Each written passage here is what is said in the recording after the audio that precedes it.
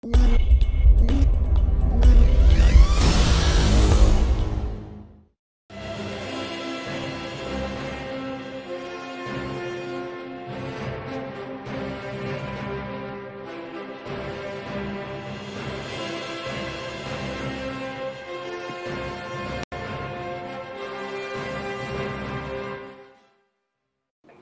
folks, and welcome back to War Thunder with the mighty Jingles. This match, bit of an epic fail, because it was an epic match, but it was still a fail. In more ways than one, I'd actually forgotten that I was running the game on movie graphics settings, which is as high as everything will go. And that's not a good idea, even with a powerful graphics card, if you're running video capture software at the same time, because I kept getting screen freezes as the computer just struggled to keep up with what I was demanding of it. And luckily, the screen freezes didn't directly lead to any of my deaths. You're going to see one coming up right now. There you go. Whew, that was lucky. Nobody near me when the game just froze. At first I thought the game had crashed, and then I realised what it was. Ah, crap. I was recording some beauty shots earlier, and I'd left it on custom movie detail settings, so that could have been dangerous. Managed to get away with it though. Now I'm using these little Russians with armor piercing incendiary tracer ammo. The incendiary ammo will actually allow you to continue doing damage. It'll set these little buggers on fire. Not entirely sure if it's the best ammo to be using on these things, but it's what I have. So there's my first kill. Now I'm only using tier 0 and 1 aircraft. There are higher tier aircraft than that in this game, but I don't think anything higher than tier 3. In fact, I don't even think there's any tier 3s. It just seems to be 0s, 1s and 2s. So, very competitive matchmaking. And these reserve aircraft battles, even though this is Ground Strike and Africa Canyon, it's never decided by who kills all the ground targets. These are air combat games. So there's one kill.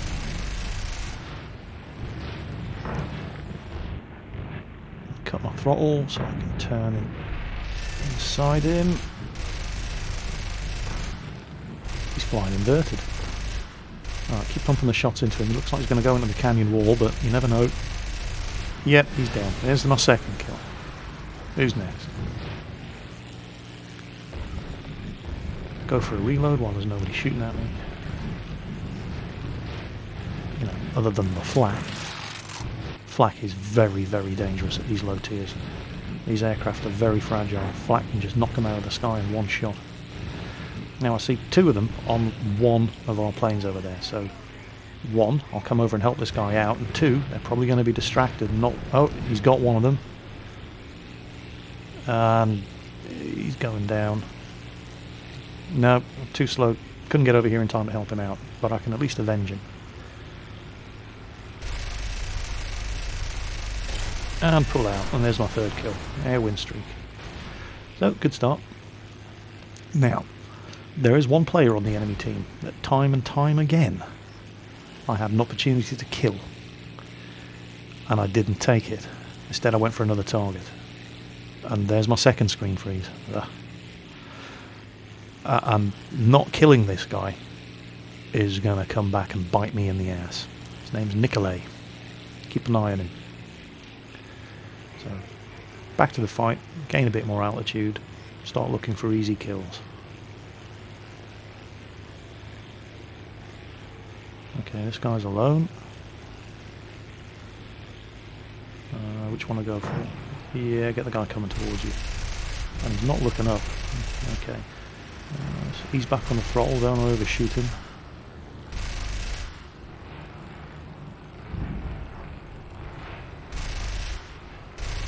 He doesn't have much support. I'll stay on him.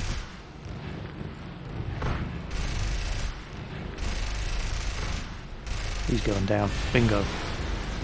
4th kill. Throttle back up. Get rid of some of this AA. I'm going to be dogfighting over these anti-aircraft guns. I don't want to be dogfighting over enemy anti-aircraft guns because AA only needs to get lucky once. So let's just even the odds up down here a little. I'm not actually going for ground kills here. I just want to make it a bit safer to dogfight.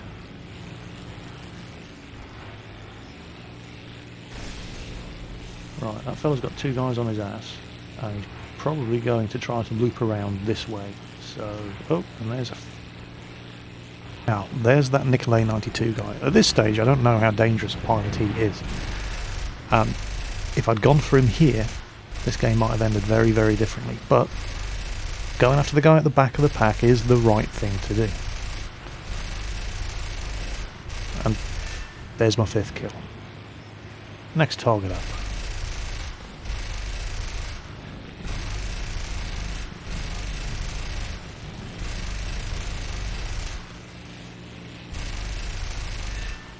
Keeping an eye on the radar here, there are some bad guys behind me. Kill throttle, turn inside him, watch out for friendlies. And there's fire from behind, and I'm not going to stay on this guy's tail and just make myself a target. Time to brake, go after somebody else. And hope that the guys behind me pick someone else. Now, coming around here, there's that Nikolai guy again, and instead of going for him, I'll stay on the tail of the guy that I'm dogfighting, which isn't a bad idea, but oh, if only I'd known.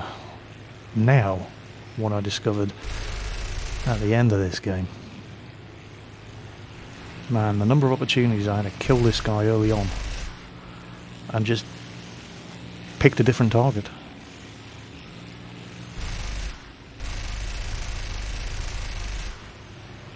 But I'm up to 5 kills.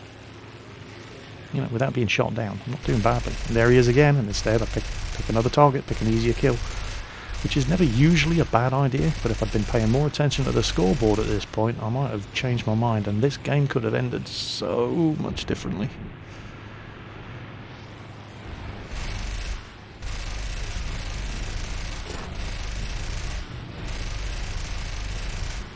Come on. Come on. There, he's going for me. Gotcha. Finally, I focus on this fella. And then, I switch targets.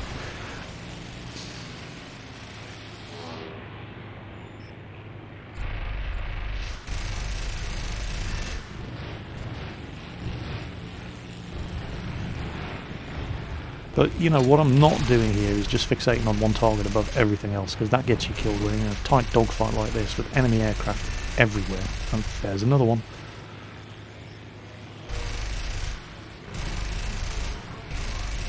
And there's another one.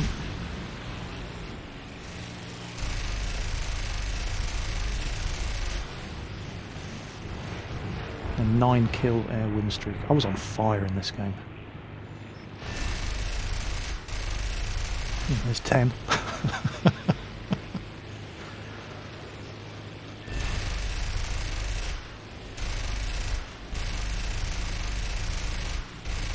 There's 11.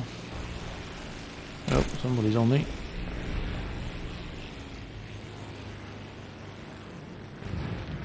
Come on. Come on. Gotcha.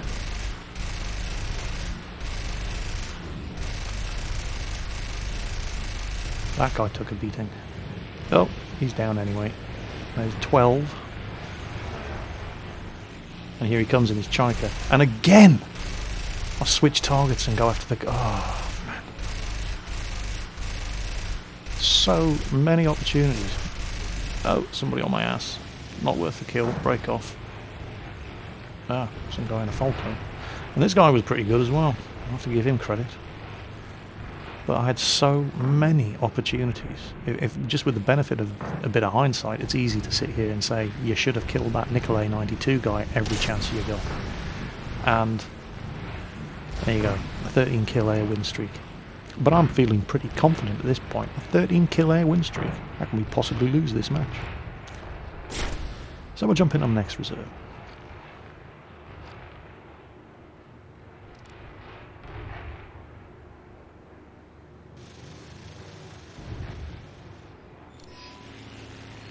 And it's all going on in this like 1 square kilometre of map.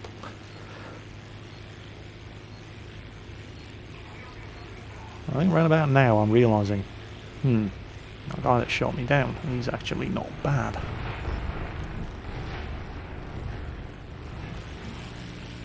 Right, next target. Oh, hello. Alright, this should be easy enough. Taking these guys out over our airbase, where we've got friendly flak to support us. And I'm not going down there alone either, so... Oh, one of them's down, only one of them left. See if I can get a cheap kill.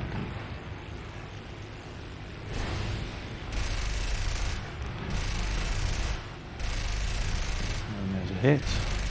The guy in the Falco. Ooh, going a bit too fast there. Nose up, get around, wing over, dive down on him. He's got other problems than me. I'm pumping the shots in. This guy was doing absolutely everything possible to get away. Oh, careful, don't want to collide, don't want to collide. Pull up, altitude, wing over, dive back down on him. Look at this. This was dangerous, coming down this low to get him.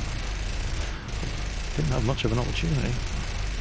And unbelievably, that was just an assist. What had probably happened was the guy who got the kill had hit him with incendiary ammo, which creates a small damage over time effect on the plane, and you're constantly just taking small amounts of damage. And he may have just taken a damage tick right before he was destroyed, and which awards him with a kill. So, yeah, game mechanics are game mechanics. What can you do about it? Anyway, back to the fight. I don't even know how many kills I'm on now. Oh, there you go.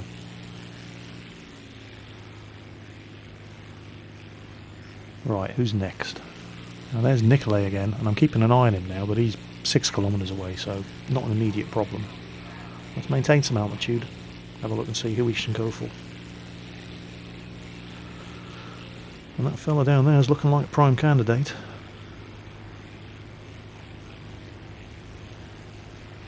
Choice at 2. Choice at 3. Choice at 4.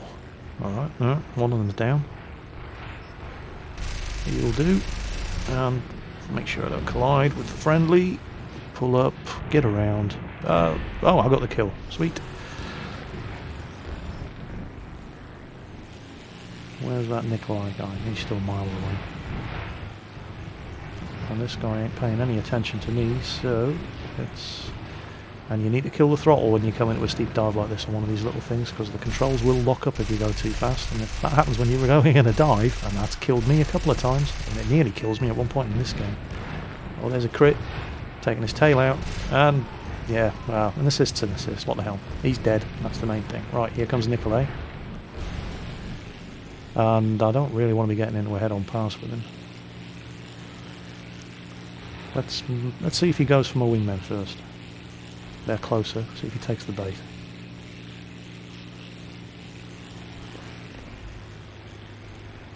Yeah, checking the scores, this fella is dangerous.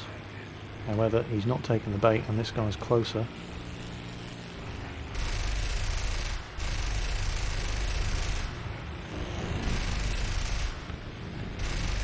And, you know, once somebody gets on your ass in the... There we go, another kill. Once somebody gets on your ass in these little... tiny little dogfighters, you're pretty much dead. You hardly ever manage to shake them off. Not unless, you know, experienced flight sim pilots, yeah, but just, you know, noob gamers like us, no. And that guy crashed. And there's somebody on my ass. Oh crap. Use a little help here, guys. I can't even see him. Where the hell is he?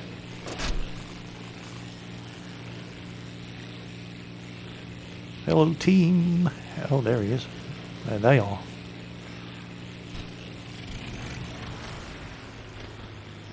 Alright, that's not quite so bad now. There's slightly better. Oh, crap. There's not just the one of them on me. Team, hello. The fight's over here. I could use some assistance. So, you've seen the epic part, the monster air kill win streak.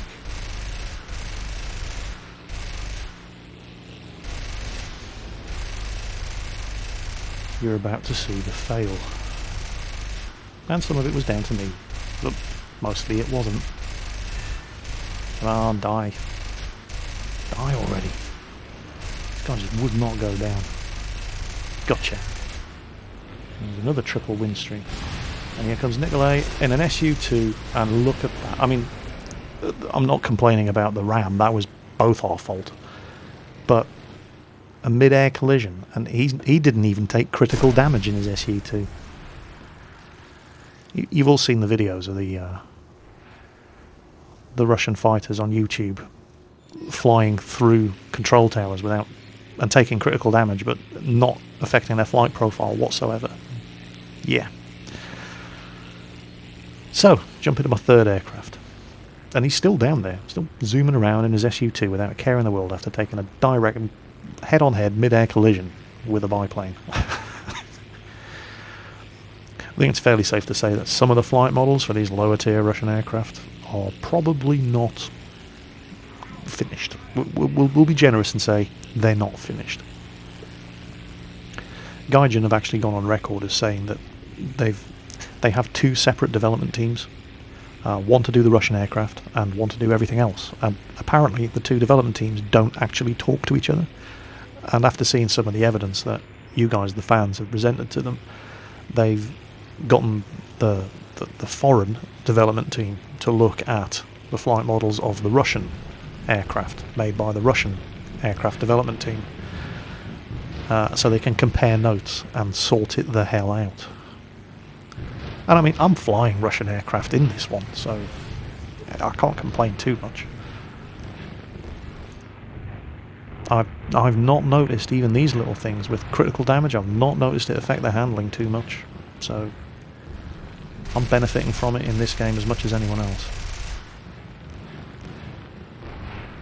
And what you're seeing at this stage of the match is all the I'm going to use the word noob, but not in a derogatory sense. You know, all the newbies are dead, and all the guys that have jumped into their reserve aircraft, who've played the game a little bit more, you know, who are going SEAL clubbing, are the only ones that are left, at least on their team. Unfortunately, my team still pretty much just consisted of the noobs. And I cannot shake this guy off my ass. I'm gonna need some help here. And, you know, doubtless any of you experienced simmers, all you hardened propeller heads, are looking at what I'm doing here and spotting all sorts of mistakes. I'm trying to do a scissors here to get this guy to pass in front of my guns, and it's just not happening. But, you know, I'm not a hardened flight sim nut. I'm just a noob gamer like everybody else. Trying to do what's worked for me before without knowing exactly what it is I'm doing. I mean, I couldn't tell you what these manoeuvres are called, and I couldn't tell you whether or not it's actually a good idea to be doing these manoeuvres in this kind of aircraft. I'm doing what is instinctive. And unfortunately, this was incredibly stupid. Why throw away your aircraft like that? That just... Getting into head-on passes is a mug's game. It just gives the other guy the opportunity to shoot back at you, but it's not the last time. It's not the last time I'm going to make that mistake. And it's still anybody's game. There's 3 of us left on each side. Unfortunately, look at the scores. They've got 2 good players. We've got me, and that's pretty much it. And you've got to hand it to old Epidermis over there. Was decent, but this Nikolai 92 was amazingly good. And it's no shame to lose to a guy as good as him. And unfortunately loses exactly what we did. Oh, and I'm coming in too fast, and my controls are locking up, and I just managed to get my elevator to respond and pull up and not crash into the deck. And now, well, Epidermis is out. He's lost the last of his aircraft, so it's pretty much just this Nikolai fella. Now, surely with 2 of us. Oh, and that was a collision with a friendly, and it's wrecked my fuselage. But, again, Russian flight models. It doesn't affect the handling of these aircraft at all. And that's a lot of flak coming up. And this guy needs to die. This guy is dangerous. He needs to die. And did I get him? I critted him.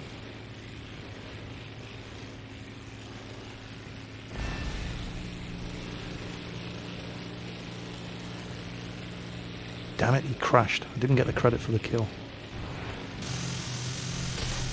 But, I mean, and I've sown the seeds of my own doom here. Because that sloppy mid-air collision with Anton took out his last aircraft. And if I'd been more careful, there would have been 3 of us left now. And Nikolai 92 is the only guy left on the enemy team. Now, do you think I can rely on this guy to be my wingman?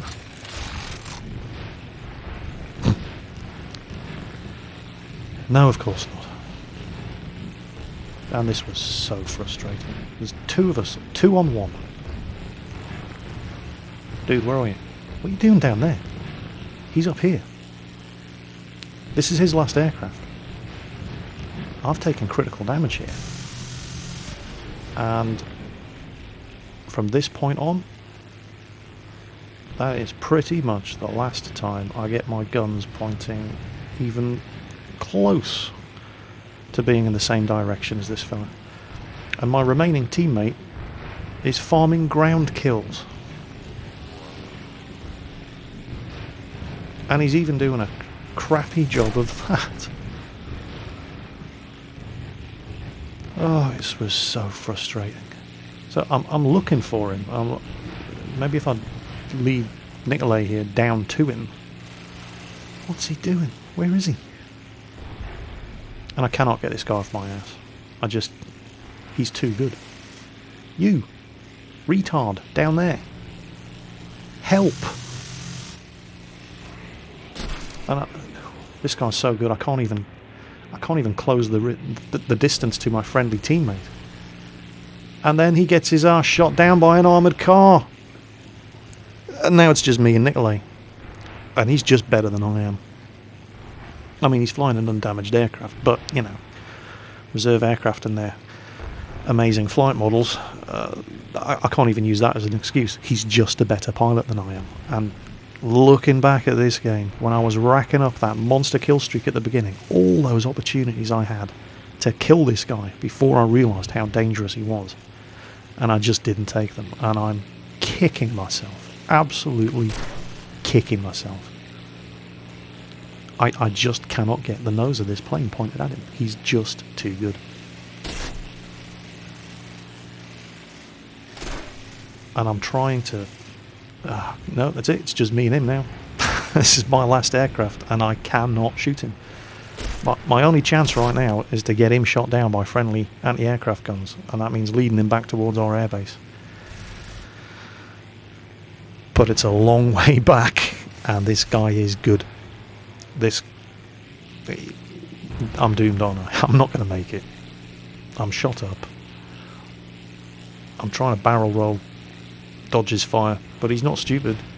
He's not even wasting his shots. I mean, he may be reloading at this point, but there you go.